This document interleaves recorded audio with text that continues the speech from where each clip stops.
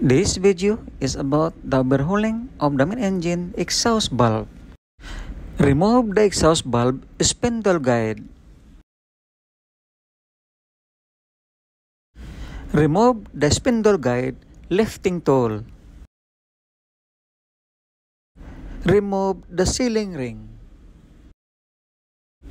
Remove the O-ring. Clean thoroughly the spindle guide and check the oil hole not clog up. Replace with the new sealing ring and O-ring.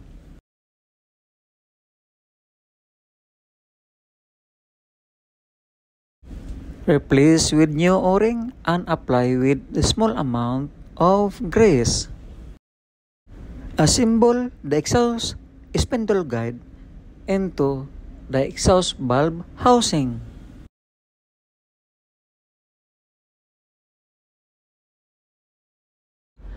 Tighten the screw properly.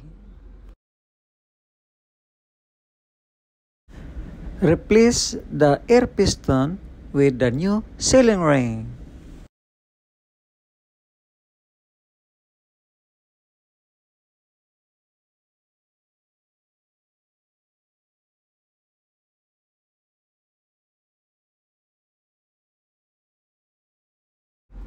Our first measurement is the valve seat G3.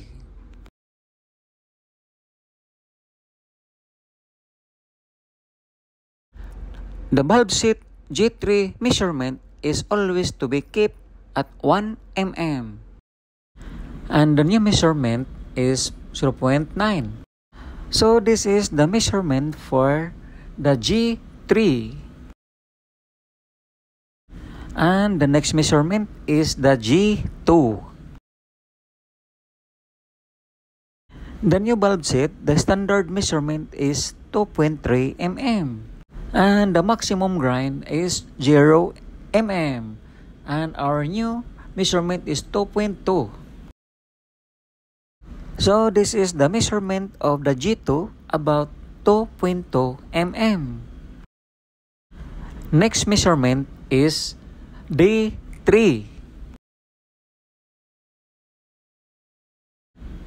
D3 standard measurement is 235 mm. And our new measurement is 235 mm.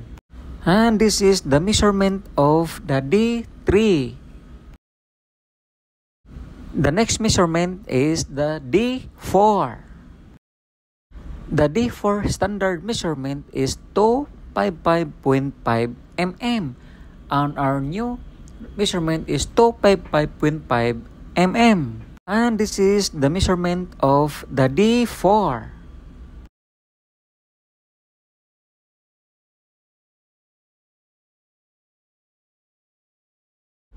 Next measurement is the valve spindle.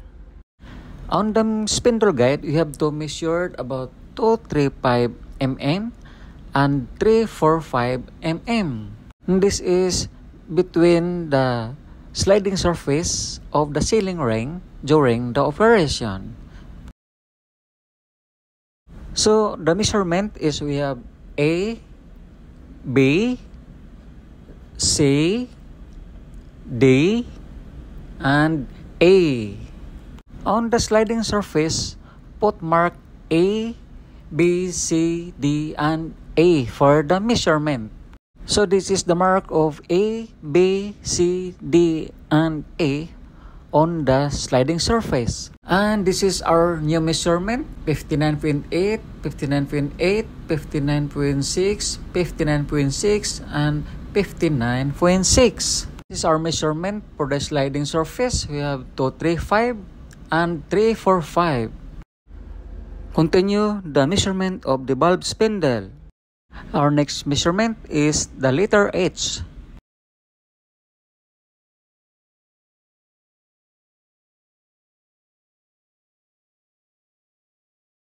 The letter H standard measurement is 31 mm and our new measurement is 29.6 mm. So this is the measurement of valve spindle letter H. Next measurement is G1. G1's maximum ground is 2 mm, and our new measurement is about 0.25 mm. And this is the measurement of the bulb spindle G1. Next measurement is D1. The D1 standard is 232.5 mm, and our new measurement is 232.5 mm. And this is the bulb spindle D1 measurement.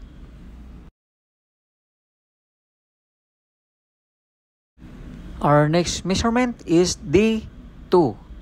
The D2 standard measurement is 285 mm, and our new measurement is 285 mm. And this is the bulb spindle D2 measurement.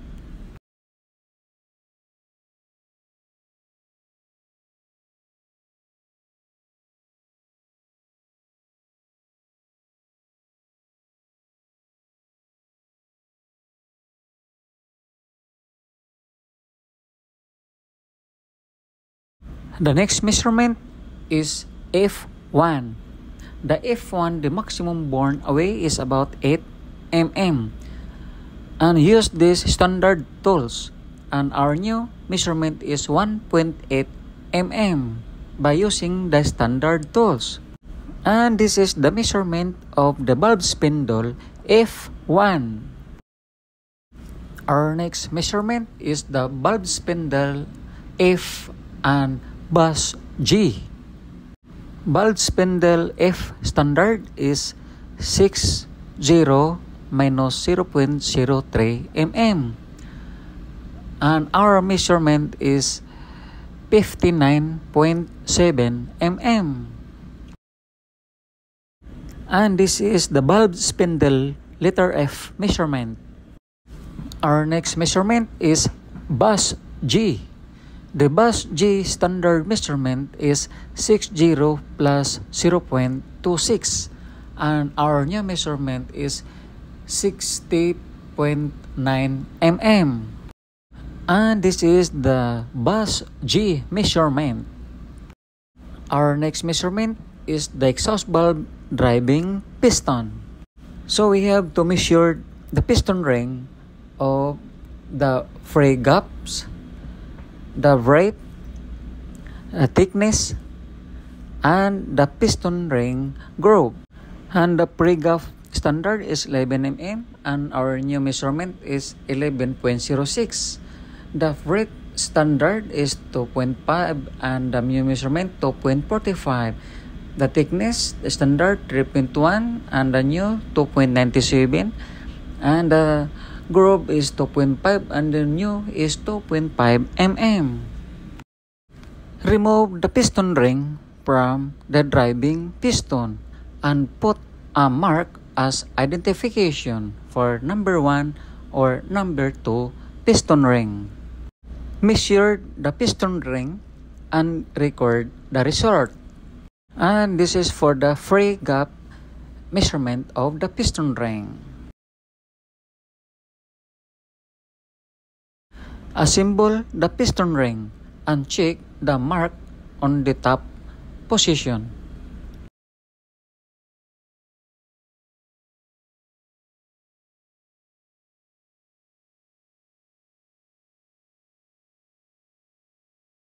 Apply with a small amount of the cylinder oil and assemble the piston assembly.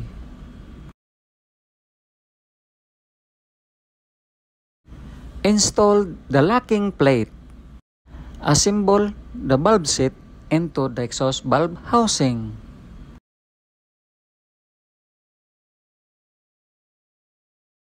Mount the 2 pieces stop screw on the bulb seat. Tighten the stop screw properly. Assemble the bulb spindle into the exhaust valve housing.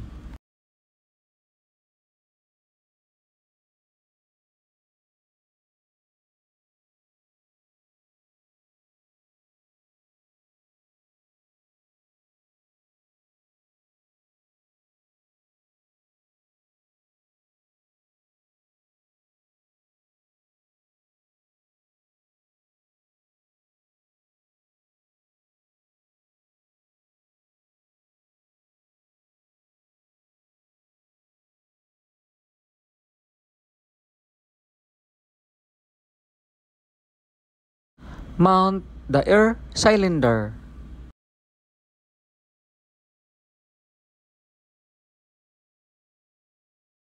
Remove the exhaust valve safety valve and check for the opening pressure.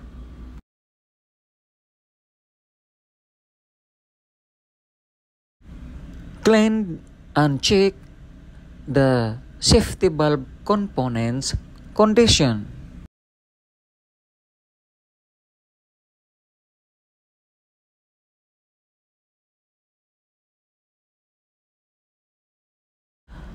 Assemble the safety valve into the testing device.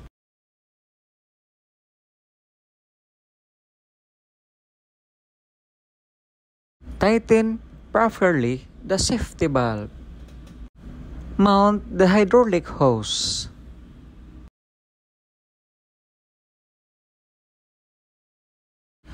Start pumping for the opening pressure test of the safety valve.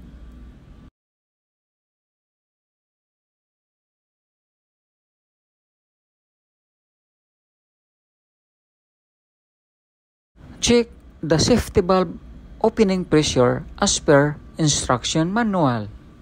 And as for exhaust valve data, the safety valve opening pressure is about 2.3 MPa.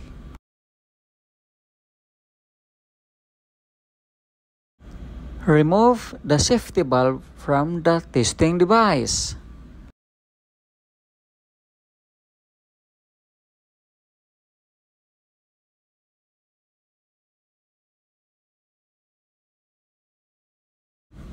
Assemble the safety valve into the exhaust valve air cylinder.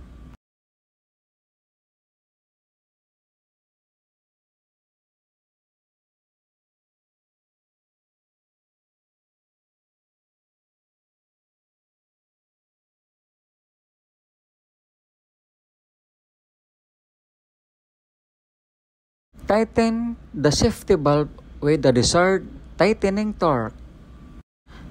Put cylinder oil inside the air cylinder about 1 liter.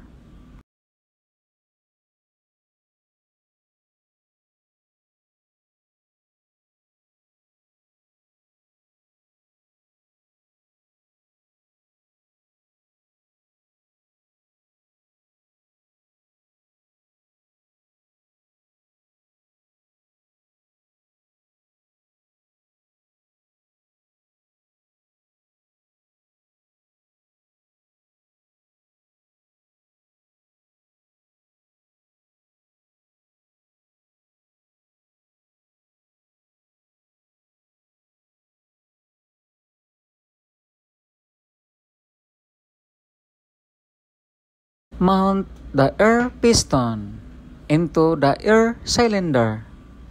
Push downward the air piston until the free gap of the cone.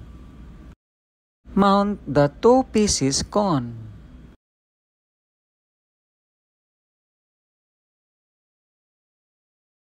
Mount the control air pipe on the air cylinder and tighten properly.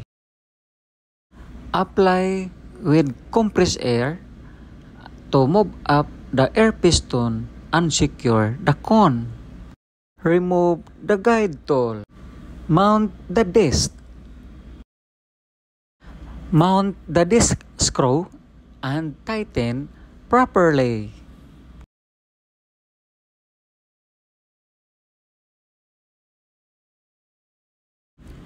Remove and replace with the new O-ring. Assemble the actuator and fix the nut and tighten properly with the desired tightening torque.